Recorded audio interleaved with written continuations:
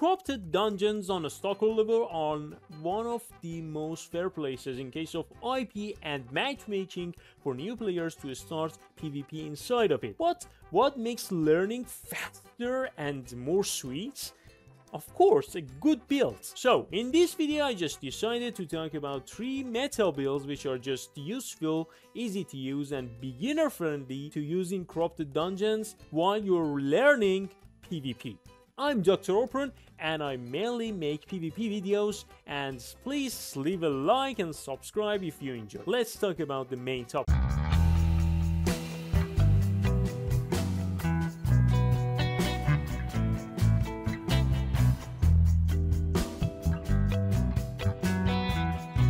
Okay guys, one of the best websites that can give you great information on the current metas and players on top 100s, the leaderboard and some other stuff is murderledger.com. In here we can search our weapons, and as you can see, first of all we wanna talk about Trinity Spear build, which is one of the spear branch which is infamous for its brawl damage. As you can see, we have rank 13, 15, 50, 53 from the top 100 of Stalker's Corrupted Dungeon, which are they're just playing with Trinity, which can show you that this weapon and this build has a great potential. Trinity Spear is one of high DPS melee weapons which is on top for a long time. This weapon has a great brawl potential and a great advantage with auto attack heal passive on spears. When you do PvP with this weapon, almost no skill is needed to win most of the matchups, and you only need to time your cleric well, which is really easy when you train a little bit. What spells you should use?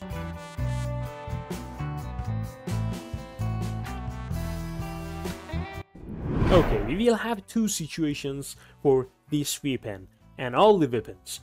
First PvE, then PvP.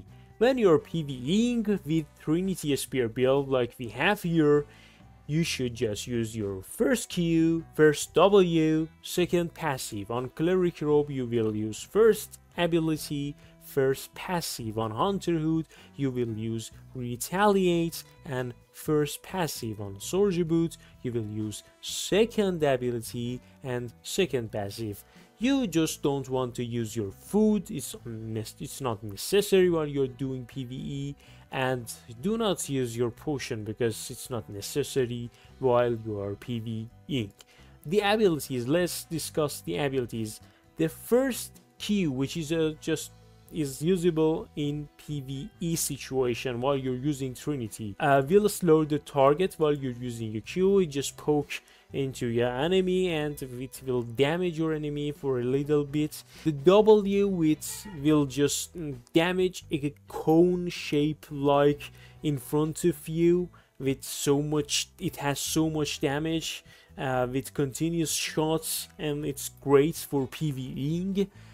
And your E, it will create a circle which will increase your attack speed and your movement speed while you're into it. While you're using your R, the Cleric Robe ability, the first skill, you will be slowed and you will move like this in a direction, and you will just regenerate health and energy. You will use Retaliate, I don't know, not often, but it will just reflect damage and your boots to close the gaps between mobs.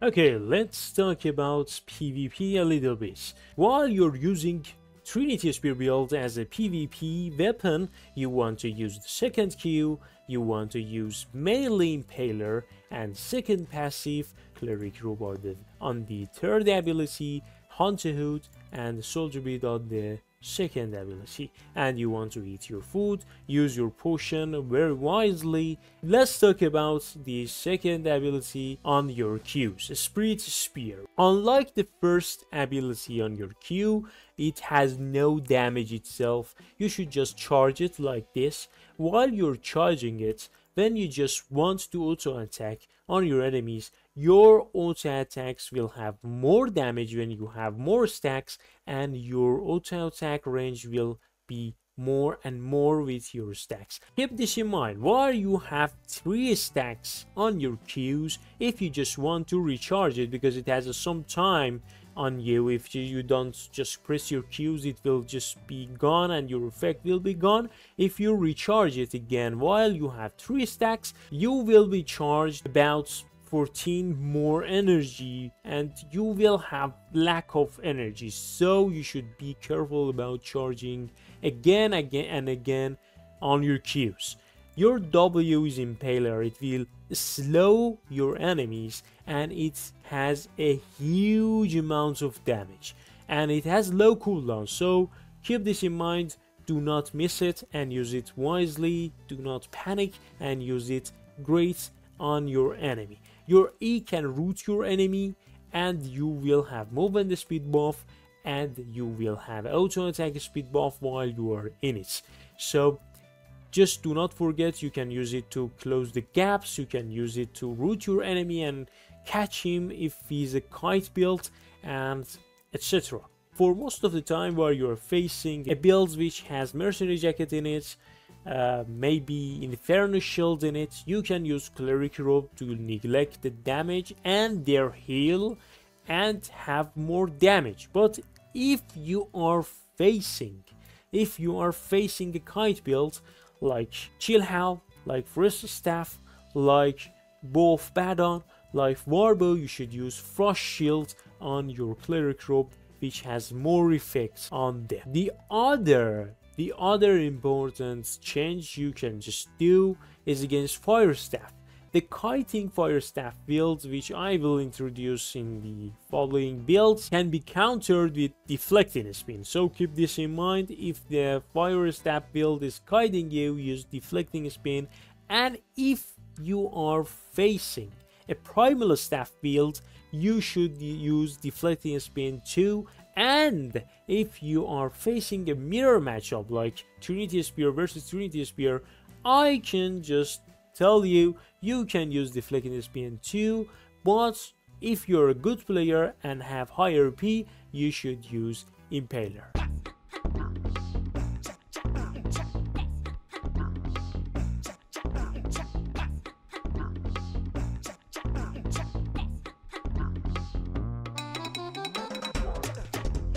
Okay, now we want to talk about one of the greatest weapons of all time. In the past patches, it's been the same. It's on the top for about 1 year. It's one-handed Fire Staff. As you can see in top 100 in Stalker Corrupted Dungeon, you can see rank 9, rank 10, rank 17, 29, 40, 43, 70, 78, 83 are all playing with Fire Staff, one-handed Fire Staff, and it's great, guys. Let's talk about the build itself. We have Fire Staff, we have Cleric Robe, we have Hunter Hood, we have Soldier Boots, and we have Mist Color, and for sure Limher Skill. For PvE you want to use second Q, and I would love to say Fire Wave and Flame Blast. They are both the same. You can use them for PvE, and for PvP and PvE you want to use the last passive. If you don't have it, do not worry, you can just use Burn or maybe even the second passive, and this weapon is great, guys. For PvE you should use the first active ability, first passive, the third active ability on Hunter Hood, second ability on Boots, and second passive you want to use Mist Color. Limher Escape Mist Color will reduce your cooldowns. You will have your first W so fast. You will have high mobility and high damage on your E. You can mainly use Gigantify Potion, and you can just bring some healing potions for kiting builds too. And the food is as the same as Trinity Staff build. It's pure Mist Snapper. It's great, guys. It will just increase your health and it will give you a lot of life steal passive. As you just damage your enemy, you will get heal, and it's great. For PvP, you have some situations you should just deal with. Most of the time you just want to kite your enemies with your third Q. Just keep this in mind. If you don't have your third Q, you should go with the brawler version of the fire staff. It's a little bit weaker than this one, but there is no choice. If you just want to play with fire staff, you should use just tome of spells as offhand, and use your first Q and first W as a brawler version. I'm just telling you the brawler version, and the third passive. If you have the last Q, use the last Q, the first W as your main, and the last passive. Use cleric robe, use mist color, hunter hood, and soldier boots. And if you're fighting a primal staff or any build which has cultist robe, you should use fire wave. The fire wave will interrupt cultist robe, which is so useful. And if you're just facing a kiting build which has no hunter hood, you can use fire artillery to just put some pressure on your enemy and wait for the bats, and the bats will do the job in corrupted dungeon.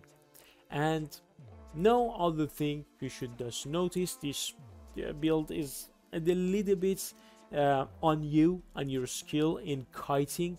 You should not just engage so hard on your enemy, you should not commit so hard. One more matchup you should just notice is if you're fighting against a spear while he's using deflecting spear. Most of the time it's a hard matchup. Most of the time it's 50-50. If the player is good, he can kill you. For sure, if the player is using double reflect like Inferno Shield and Hunter Hood, and maybe triple reflect while he has deflecting spin on a spear, you should use fire wave and just play so careful. The spear is a hard counter for fire staff, especially if that player is so good. And even if that player is just playing Daybreaker, you can be dead so easily. So be careful about them and play so wisely. But on W, just keep this in mind, you should play Fire Wave.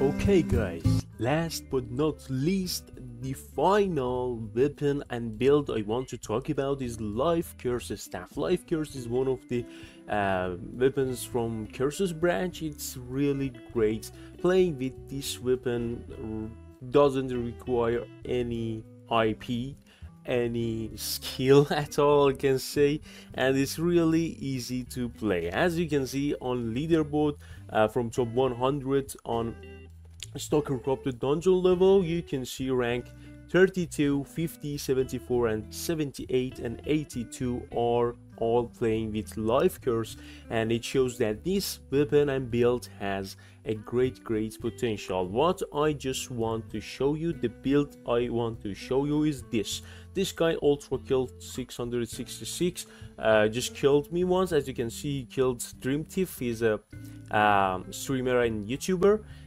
With this build, the build itself is this Life Curse Assassin Jacket, Spectre Hood. My choice is Knight Boots, but I think he's just using Soldier Boots. And as cape, you want to use Mortlock Cape and Taproot, Pure Mrs. Tapper, and Gigapot and Healing Pot. You can just go with both. The idea behind this build is you have Inferno Shield in PvP. You will have Spectre Hood to just reset your cooldown for Inferno Shield. You will have a great resistance against all enemies. That's great. Inferno Shield will give you damage resistance for 8 seconds, and it will reflect 38% of incoming damage as magical damage. The Spectre Hood will just make you have your Inferno Shield back in a matter of seconds, while you're using it, and that's great, guys. You can have 16 seconds of damage resistance. That's great, guys. For PvE, you want to use this Q, this W, and you want to use any of the passives, but the Furious is for sure better in case of PvP and PvE. Look at this. When you're using this for PvE, you just make a pit of cursed tar, something like this. The enemies which are on the cursed tar will just take wild curses on them. They will get damage over time. W will just consume from the cursed wild stacks, and it will have a AoE damage. It's great, guys, for PvE, and just use it. The E will reduce the damage of the people which are inside of it. It will stack 5 times, and each stacks reduce their damage 5% for 3 seconds. It's huge, guys. It cannot be interrupted, it cannot be stunned, and something like this, and you will continue doing it while you're just channeling. The cooldown is so high, it will purge enemies buffs, so be careful about using this. You can just purge mercenary jacket, you can just purge boots, hunter hood, inferno shield, and etc. You want to use inferno shield when you are engaging with the enemy. For PvE, you want to use the first R for sure.